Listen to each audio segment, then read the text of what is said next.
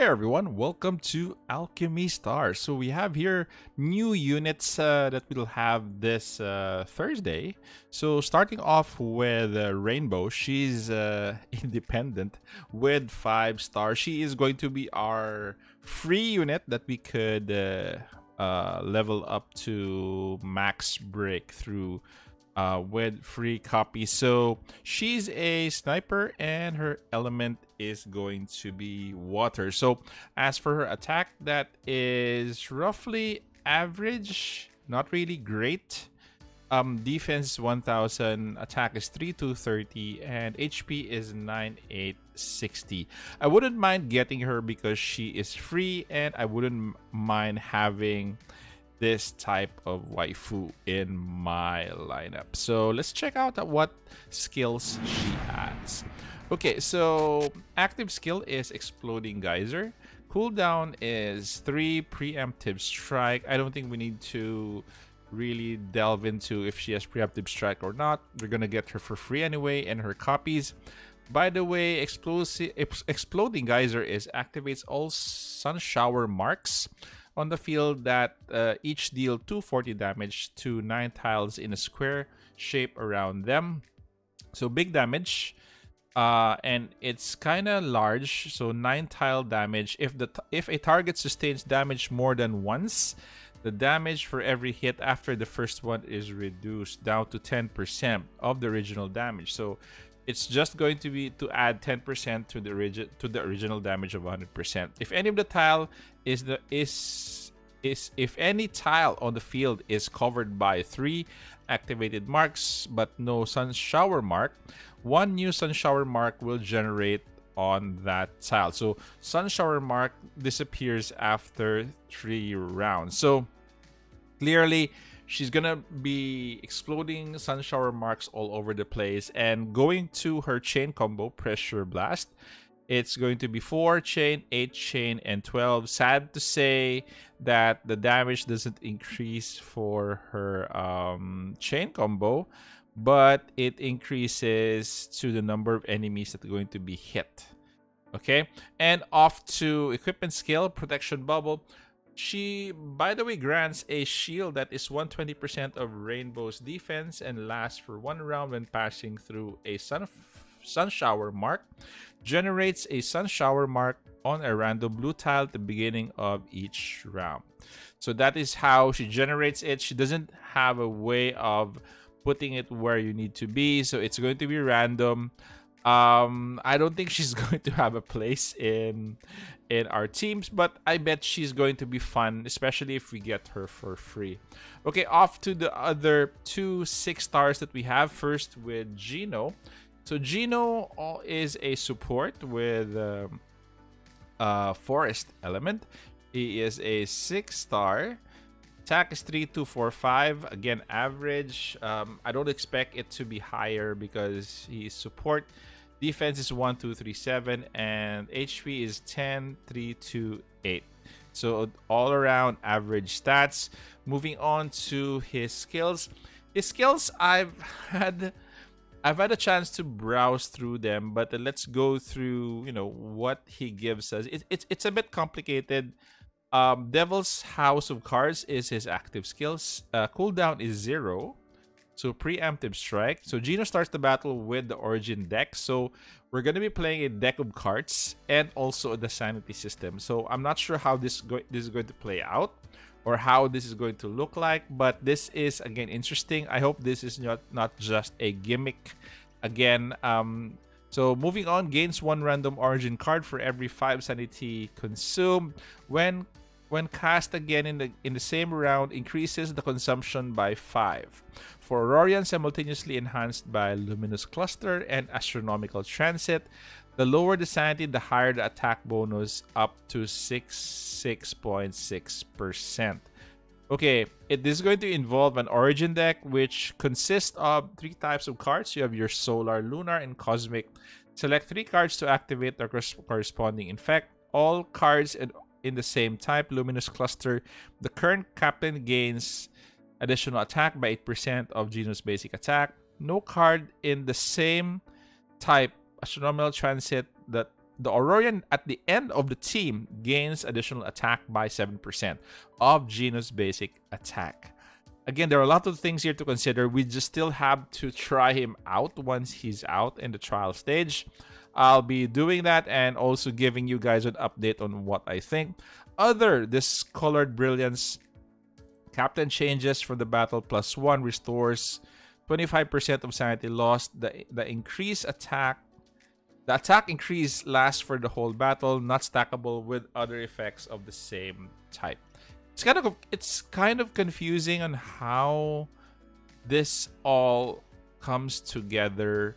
Again, we really do need to play him and see how the sanity system and the origin deck comes into play. How do you play it? No, again, I just hope this is not a gimmick that they're putting out. But moving on to chain combo, Royal Flush. 3 chain damage, 150 damage to the 3 nearest enemies. So it increased by 5% from 3, 8, and 13 chain. And the damage is from 3 to 4 to all enemies within the surrounding cluster, which is kind of nice, but decent enough damage because, again, Jeno is support and equipment skill is Change of Heart. When casting Origin deck, restores the team HP by 120 of Geno's basic attack. So for support, he does have healing. He does have attack bonus. What else? Attack bonuses. Okay, going back to Change of Heart. So again, a healing 120%. This effect is not affected by the sanity system. The lower the team's HP, the higher the recovery effect, up to 100% bonus. Gains 2 random cards at the beginning of battle and gains 1 random card when entering Aurora type. So again, I just hope this is not just a gimmick. Some of the skills, some of the mechanics sometimes of their new units are a bit overhyped and sometimes are a bit complicated, and in the end we realize that it's not really worth summoning on them, but we really summoned on them. So we'll try to play it during the launch this Thursday. So moving on to the last one after Jeno, we have Fia. Fia is also a support class with an element of water. Attack is 3228, which is average. Defense is also average at 1179, and HP is kind of low, but below 10,000. So she is 6-star, by the way, and she is of independent faction. Okay, so moving on to Fia. Her kit is a bit different from Jeno. So the Kylo strategy is her active skill. Cooldown is not applicable to Fia as her active skill depends on the number of bait value. So that's good. So consumes 1 point of bait value to place 1 hunt mark on any tile. So, or select 1 hunt mark to release Kylo. When the hunt mark is active for 0, 1, 2, 3 rounds, Kylo attacks the hunt mark tile 5 tiles in a cross shape and 13 tiles in a diamond shape, 25 tiles in a square shape, dealing 150, 200, 350, and 500 damage. Reduces the target's basic defense by 5% for the round. Effects can be stacked. Bait value is gain 1 point at the beginning of each round. So you're gonna gain it automatically each round, but I'm sure you won't be able to use it every round. It's going to be every other round. And 1 point at the beginning of each wave, up to 9 points. Okay, so this is going to be summoning, releasing Kylo, and placing a hunt mark on each tile. So this is kind of interesting. This is going to involve probably, I think this active skill is kind of simpler than what it seems. It's just placing a hunt mark, then Kylo will go on the hunt and then deal damage and reducing target by 5%. This is going to be simpler than Jeno. Jeno is more complicated because it has a card, and again, the insanity system in place, the card origin insanity system. So moving on to Fia's chain combo, so 4, 9, and 13. So it increases 130, 130, and 150. Not that much. Again, it's what do you call this? It's kind of obvious because she is of support, and the damage increased from 1 column to 3 columns. And her equipment skills, Swelling Tides. Fia glides on blue tiles, dealing damage to adjacent enemies. When turning, deals damage to one surrounding cluster, adds a damp effect to the target that lasts for 1 round, increases counter element damage factor by 10%, damp effects 50% on 50 increases damp effect increases 50%, I think, damage on fire enemies. So turning to the side or to the back. This one is a bit confusing. So glides, dealing adjacent damage when turning.